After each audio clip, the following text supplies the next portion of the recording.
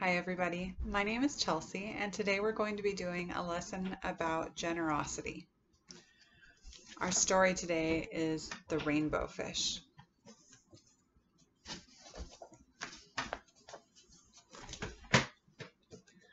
A long way out in the deep blue sea there lived a fish. Not just an ordinary fish, but the most beautiful fish in the entire ocean. His scales were every shade of blue and green and purple with sparkling silver scales among them. The other fish were amazed at his beauty. They called him Rainbow Fish. "Come on, Rainbow Fish," they would call. "Come on and play with us." But the Rainbow Fish would just glide past, proud and silent, letting his scales shimmer. One day, a little blue fish followed after him. "Rainbow Fish," he called, "wait for me. Please give me one of your shiny scales. They are so wonderful and you have so many." "You want me to give you one of my special scales? Who do you think you are?" cried the Rainbow Fish. "Get away from me." Shocked, the little blue fish swam away. He was so upset he told all of his friends what had happened. From then on, no one would have anything to do with the Rainbow Fish. They turned away when he swam by. What good were the dazzling, shimmering scales, with no one to admire them? Now he was the loneliest fish in the entire ocean. One day he poured out his troubles to the starfish. "I really am beautiful. Why doesn't anybody like me?" "Well, I can't answer that for you," said the starfish, "but if you go beyond the coral reef to a deep cave, you will find the wise octopus. Maybe she can help you." The Rainbow Fish found the cave. It was very dark inside, and he couldn't see anything. Then suddenly two eyes caught him in their glare, and the octopus emerged from the darkness. "I've been waiting for you," said the octopus with a deep voice.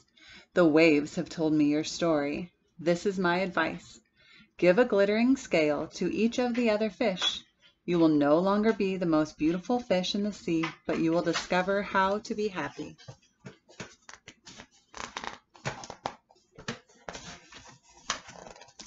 "I can't," said the Rainbow Fish.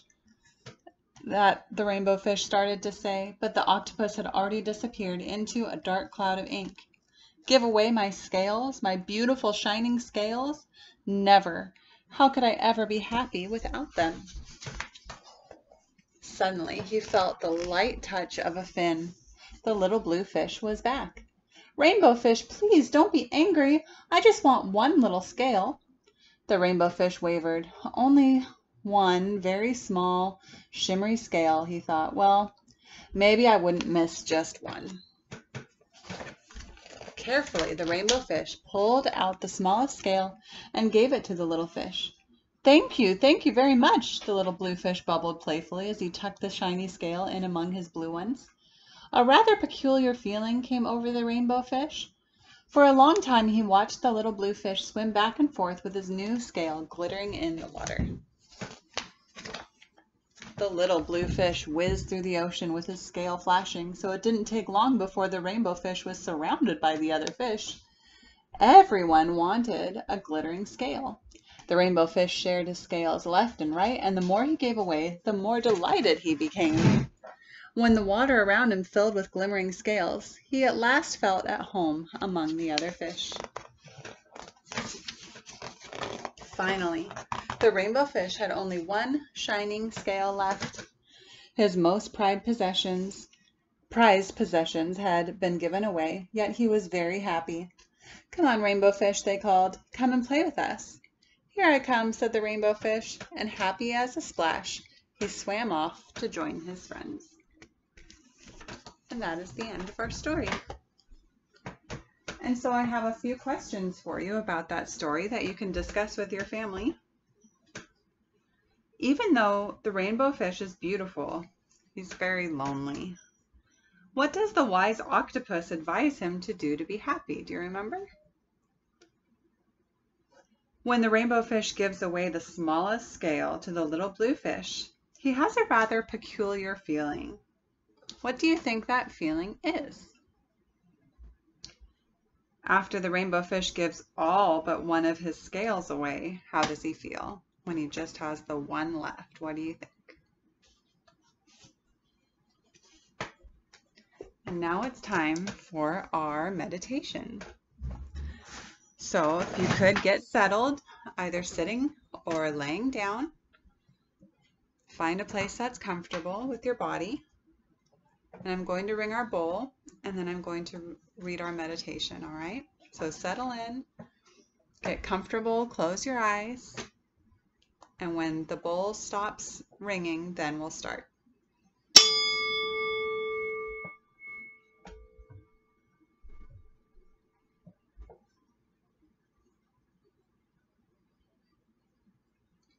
Today we're going to go on an adventure in our minds. It will feel relaxing and fun at the same time. So when you're ready, close your eyes and listen to the sound of my voice. As you really pay attention to each word, just let your body relax more and more. The soothing sound of each word is like a wave of relaxation that enters the top of your head and travels down your entire body. It relaxes each and every muscle. Your neck begins to feel very relaxed. Your jaw is relaxed, and even your eyes and forehead begin to let go of any tension or tightness. Your body takes a break from all the activities today and knows it can rest and be still for these moments in perfect harmony and peace.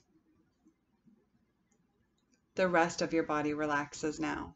Your shoulders, arms, chest, and now your tummy, hips, and your back. Your hands relax, and even each finger, one by one. The relaxation now continues its journey down your upper legs, your knees, your lower legs, into your ankles, down to your feet, and into each and every toe. Now your body feels completely at ease and like you're floating on a cloud. It's so very peaceful and enjoyable. As we begin this day, we focus on kindness and choosing to use our words gently when we speak to ourselves and when we speak to others. We're going to pay attention to our thoughts and guide them in a way that makes us and others feel good.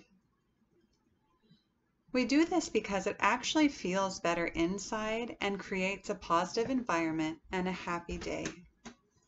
We simply feel better and experience more happiness and goodness when we are kind with our words, our thoughts, and our actions. Today, we also focus on being helpful to others. Being a team player is important because it makes life happier and so much more fun. When we help others, the other person benefits, of course, but we do too. Helping others demonstrates kindness in action. Being helpful lets others know they too are not alone, and it brightens their day. Think back to a time when someone helped you. How did that make you feel? It was a wonderful gift.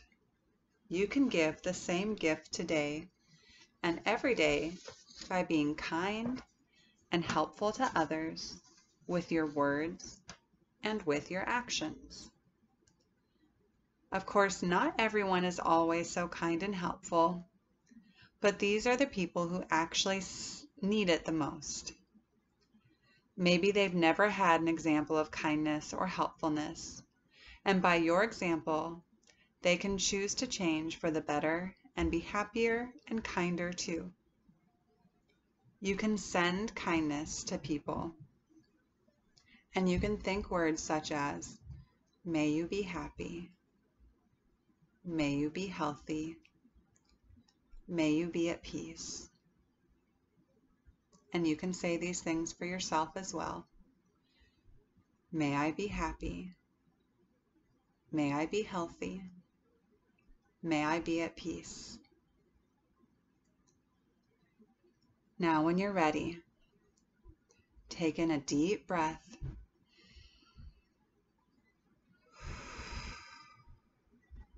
And bring your attention back to where you are. You've done an amazing job relaxing and using your brilliant mind to think about things in new ways. So bring back all the feelings of goodness and allow that to guide the rest of your day today. I'm going to ring the chime again.